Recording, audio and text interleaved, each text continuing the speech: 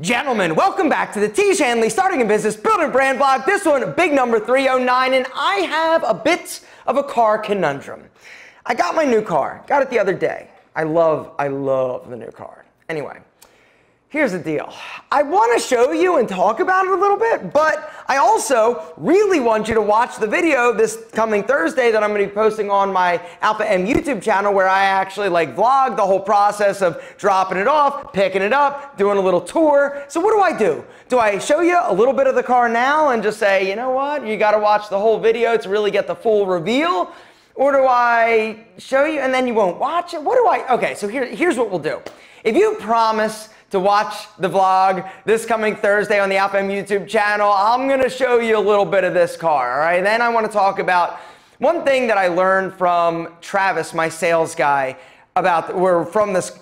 my sales guy. Come with me. All right, so these are the wheels. The size, they're 22s. As you can see, blacked out rims, kind of sexy. Went with the red calipers. I just thought it was a little bit different, and I didn't want a mom car, because here's the interesting thing. If you actually Google search mom car 2021, this car that I got is actually one of 4 that they list. And when I got the car from Travis, I'm like, yo, Travis, I didn't realize, but I was buying a mom car. He goes, there aren't many mom cars with 22s, and that made me feel a little better. Honestly, I don't care. Mom car, whatever. If I could have actually gotten a minivan, that's what I would have done, because I don't care about street cred at this point. The grille, all black. I got the M package on the car just to make it a little bit sexier.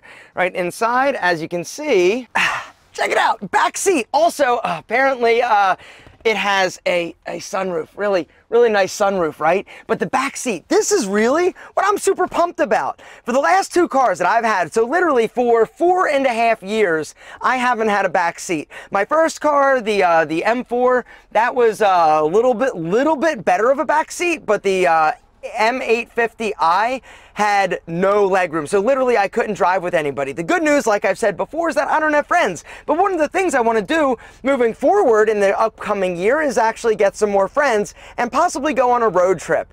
That is one of the other things that I'm really excited about this car. I get to actually take it on a road trip to Florida.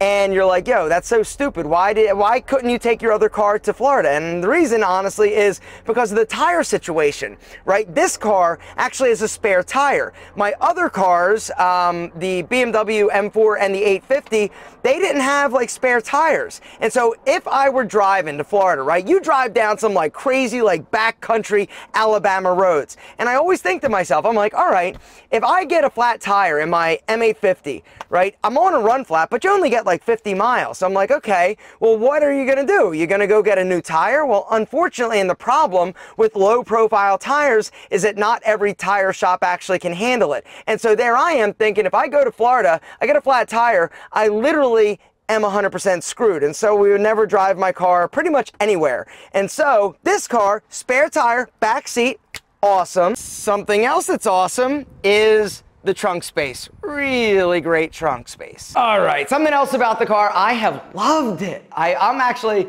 surprised at how much I like it. I think I like driving this better than pretty much any car I've ever owned. As you can tell, it may or may not be an SUV. You know, I haven't had an SUV since my Toyota RAV4, which was one of the greatest cars of all time. And, you know, ever since then, it was the Toyota RAV4, and then my next car was the Infiniti G35, which I had for 10 years. I gave it to my stepdad because he needed a car, and then I got the BMW M4, and then I bought another BMW, the M850, and now, as you can tell, another BMW. Now you're thinking to yourself, yo, is this dude just really into BMWs? And the answer is no. I'm into my sales guy, Travis. What I mean by that is I want to buy cars from him. You know, and he has been, and this is kind of the first business lesson of today. And that is, if you are a great salesperson, you will have people that want to come back and buy from you just because they like you.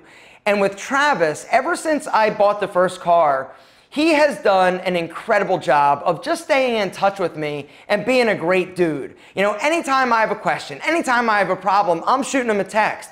But he's let me know, hey, anything you need, let me know, I'm your guy.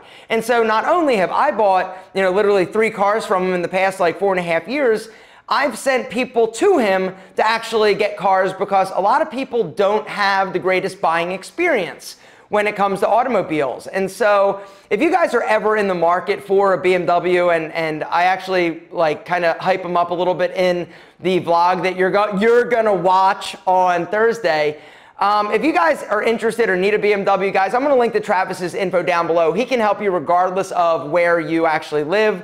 Right now, the inventory is horrible. And so if you are interested in getting any type of a BMW, you literally have to like order it or build it. Now, my car got here in like 4 weeks. Right? I designed it, I built it because it is actually manufactured in Spartanburg, South Carolina. And so I also thought that was kind of cool, you know, supporting a, you know, it's, yes, a foreign car company, but they're manufactured here in the States, not too far from Atlanta. Anyway, Travis is just a perfect example of if you have great, amazing customer service and you provide a great experience, you are going to have customers that come back. And I was talking to Travis. I'm like, Travis, you're so good. And he's one of the youngest people at the dealership. There are a lot of people that are much more senior than he is. And I said, like, where do you rank in terms of the salespeople here at this dealership? It's Global Imports BMW in Atlanta, right off of 285. Travis is the #1 or #2 selling or grossing salesman at this dealership. And the thing that's really amazing about it is that the majority of his business is actually repeat. And so once again, it's just another story to, if you provide an excellent sales experience for somebody, they're going to come back. And that makes your job so much easier in the future.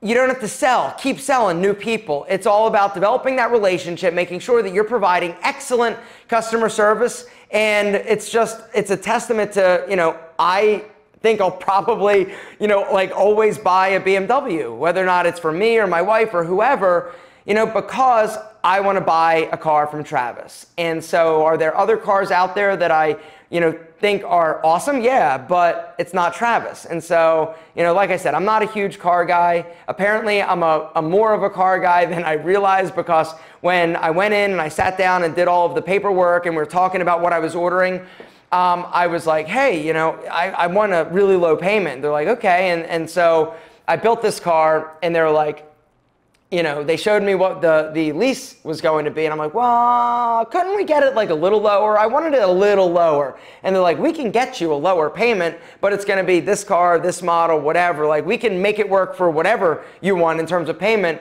And I'm like, all right, it's literally, this car is over $50,000 less expensive than my other one. And so my monthly payment dropped. Like I have mentioned before, one of the main reasons is because I am building a house and I want to save my pennies. I'm a house guy. I'm not a car guy. But this car that I got, I'm really excited because A, it's kind of sexy, and B, it's really fun to drive. It's honestly the most fun I've had driving a car in a really long time, or ever possibly. But we'll see. I don't have a great track record with cars, so I may end up hating this in another 6 months. I don't think so. But anyway, gentlemen, there was a business question from last week's vlog that is incredible that I'd like to dive into now. So actually there are two questions. One question is from the previous week, and I asked Michael to clarify what he was asking, because the question that he asked me in the previous vlog, it was a little bit, I didn't understand. But here's the deal, gentlemen, if you've got a business question, down below, start it with business question and ask your question. Each week I try to get to a few of your questions, because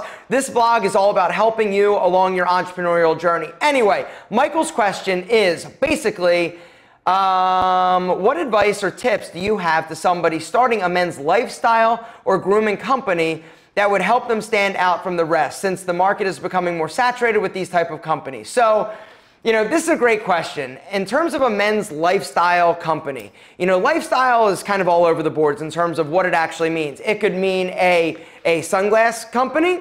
It could mean an apparel company. It could mean, you know, really, it's all over the boards. Men's lifestyle is very broad in terms of the topic. It could also mean you want to basically just be in the business of giving advice, giving help, giving sort of tutorials to guys to feel better, look better, like I do kind of on YouTube. That is, in my opinion, kind of like a lifestyle business. I get sponsorships. It's, you know, it's a business. And the other thing that he asked is a grooming company, all right, like Tiege, Hanley, or Pete and Pedro. And so what I would recommend if you are looking to start a business right now from like zero, is you got to figure out what, and to stand out from the crowd, you got to figure out what is your value proposition. What is the thing that makes you different than these other companies? Now, it could be your personality. It could be your advertising, your marketing, your products. Is there something that you're doing a little bit differently? Tiege Hanley, the way that we stood out when we started Tiege Hanley is that it was a subscription. You know, it was also a system. It really boiled down to that system. Everybody else up until that point was selling, you know, one-off like grooming products, like the Jack Blacks and the Baxters. But when we started, we thought, you know what? It's not good enough to go into a store and just see a bunch of products. If we can give people exactly what they need in the sizes that they need, give them a 1-month subscription or service. Do I have it here? I have it here. Hang on, wait for it. And then the thing that really, I think, was a game changer for us was this instruction card. It's not good enough for us just to tell people, hey, use this, use this, use this, and you'll be handsome. We need to take it one step further in terms of simplicity and standing out from the crowd. And so we included this little instruction card, as you know, tells you exactly what time of day to use what product, in what order, and even how much. I remember sitting there with a plate, right, with our scrub, our AM, our PM, our moisturizer, our wash, and squeezing out the amounts that we were trying to say a dime size or a nickel size or a quarter size on a plate to see if I could get 30 uses. It was all about that 30-day cadence. And so this, I really feel, is kind of next level in terms of really breaking it down and making it as user-friendly as possible. But that was kind of like our value proposition. Plus, this vlog, another thing that helped us stand out from the masses. It was something that we could do on a weekly basis to basically allow people into, you know, our world and share with them the experiences that we're having, along with sort of the struggles and the hardships that we go through as we are starting a business. And so, like you saw on the Shark Tank pitch on last vlog,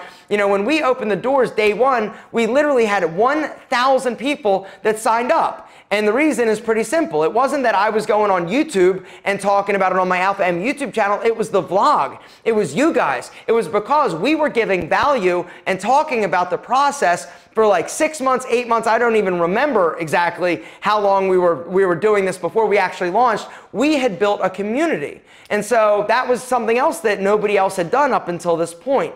And so it's all about figuring out what is going to set you apart from the masses. Yes, there are tons of people out there, or different companies out there. But the truth is, we buy things differently now than we used to. In the old days, you basically, if you were a company, you were going to win if you had the most advertising dollars. You could put television commercials, magazine articles, billboards, right? Whoever had the biggest budget would win the marketing war. Now, it's totally different. Now, we buy from people that are like us. We buy from people and brands that we connect with and resonate with. And that's the other reason why Tiege Hanley has been so successful. It's because we resonated with people. It's me, it's us, we're talking to you. It's not the Jack Blacks, it's not the Baxters, it's not the Bulldogs. You know me, you know Rob, you know Kelly, you have met us. And so that's the reason why, you know, a lot of people feel comfortable buying from us. Not to mention, you know, we basically walk the walk and have created a company that has incredible products and a great value proposition. Offer people affordable prices, great products, exceed their expectations. That's how you're going to stand out from everybody else. And the last business question is from our friend Marvin K. Mooney. This question is so good, and I don't even know that I'm qualified to talk about it, but it is just a great question. He says, some entrepreneurs will turn a profit almost from the start, but the vast majority won't. Making a loss at the beginning of a new business is simply the price to pay for growth, which is a lot of times, the majority of the times, true. But what are the warning signs to look out for that you're just throwing away good money? How can you know if the problem is your business strategy or your execution, which can be fixed, or simply the bad business and you should call it a day and stop bleeding money? Wow! This question kicks so much ass because it's the $1 million question, literally. And it's something that Kevin O'Leary and I actually talked about. If you guys saw the video that he and I did when I went and interviewed him and we talked a little bit about businesses, You know, one of the things that he will always say on Shark Tank, and he said in person, is you got to know when to take it behind the barn and shoot it, right? Put the business down. His rule of thumb is 3 years. If you have been doing something and trying something and strategizing and developing your business for 3 years, and at that point you're not actually making a profit, there's something fundamentally wrong with your business. Now, is it the business message? Is it the model? Is it the product that you're actually selling? And I really feel like that is an incredible, it's a hurdle, right? Because as an entrepreneur, a lot of times when you do a business, you love it. You think it's amazing. Your messaging, you think it's incredible. One of the best things and pieces of advice I can give you is you got to make sure that you've got great friends that are going to be honest with you. Whenever you approach somebody and ask them, you know, hey, what do you think of my idea? You know, if they're, you know, your family member, if you're your friend, if they don't have the ability to be honest and tell you, yo, it's a dog, it sucks, why would anybody buy this? You know, unfortunately, a lot of people surround themselves with people that are like, yeah, it's a great job, because they don't want to hurt your feelings. You know, what really hurts is having a business that doesn't succeed. Yes, in the beginning of any business, you know, depending on your business, depending on your model, depending on how you're acquiring customers, a lot of times you will go into the red. But it's about each month figuring out and systematically analyzing the data, right? It's all about the data. And so if you are spending money and you're not seeing an upward tick, if you're not seeing your customer acquisition costs going down, if you're not seeing like little successes along the way, then there's something fundamentally wrong. Is it your business? Is it your product? How are the reviews? Do people love your product? When they buy it, do they love it? Do they refer a friend? Do they tell other people about it? Do they rebuy it? Or is it a once and done type of thing? The reviews are critical. You know, getting reviews, getting peer affirmation that your business, your product is great is one of the most important things that you can do up front. Whether or not you're starting a business selling cell phones, you're selling coffee, you're selling eyewear, you're selling a service, the reviews are what customers are living and dying by. Thanks to Amazon, right? If you go to a product and you don't see many reviews, many 5-star reviews, you know, you're like, well, this isn't really a good product, or I don't know. I don't have that buy-in yet. And so you won't spend the money. And so one of the best pieces of advice I can give you is right up front, you need to have some mechanism to facilitate the review process. You know, Tiege Hanley has it, Pete and Pedro has it, even Amazon. If you're selling products on Amazon, you know, you have different softwares, or there are different programs, services that will actually, you know, facilitate you getting reviews after you make a purchase or after somebody purchases your product. And so really trying to boost up the reviews just to prove to other people that your product is worthy and that it actually lives up to the expectations. The reviews have to be verified reviews, you know, because I think in the old days, a lot of people could have like friends and family go on and review it and be like, yeah, it's awesome. And then, you know, you get it and you're like, yo, this kind of sucks. Verified reviews are critical. So there are different mechanisms and methods to sort of track success. And really, you've got to define for yourself what your measure of success is. But really, it does, in my opinion, it boils down to the numbers. You've got to have a way of tracking. What is your tracking in terms of spend, your customer acquisition cost?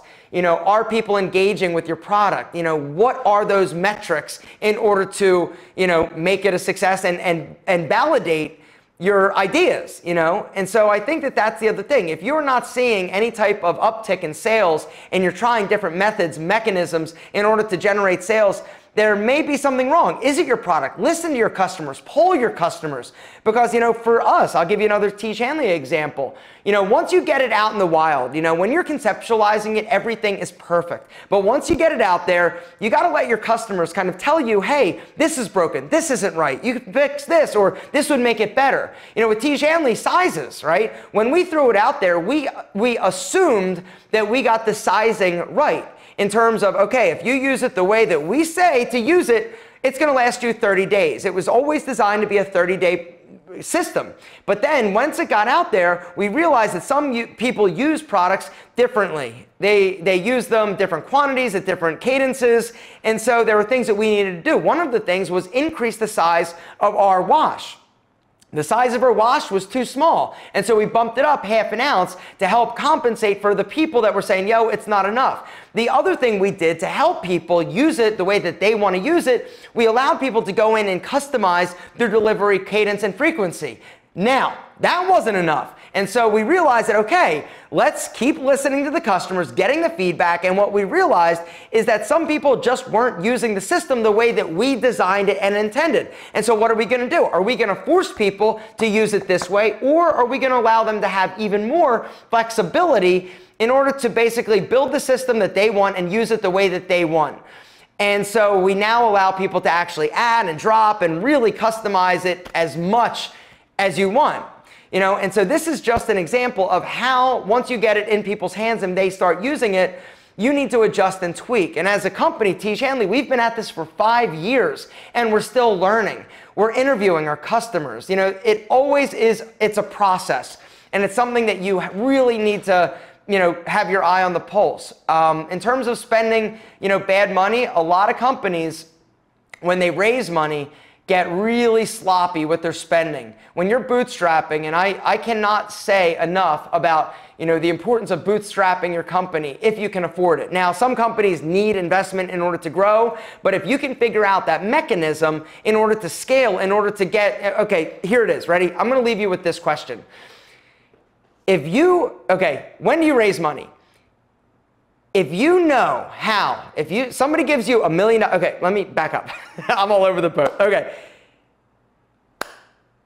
You should not raise money if you do not know how you are going to use that money, say $1 million, all right? How will you spend this $1 million to grow exponentially or make more value for your company with this $1 million? That didn't make any sense, did it? What I'm trying to say is, don't raise money if you don't know how you're going to use that money in order to grow your business. A lot of companies think, oh, I'm going to use it on marketing, but you really don't have the marketing like dialed in. Or, oh, I'm going to use it on employees, but you don't know what employees you're going to need. And then based on that, how are those employees going to help move the needle? There really needs to be a one-to-one correlation, if you can, and how you spend each dollar and how that dollar is going to come back to you. You really need to boil it down to the numbers. The numbers, the numbers, the numbers. With Tiege Hanley, I know I'm running long on this vlog. With Tiege Hanley, one of the things that we really struggled with in the beginning was the analysis, right? We didn't have all of the data. We weren't analyzing, because at the beginning, customer acquisition was easy. It was also free because I was doing everything.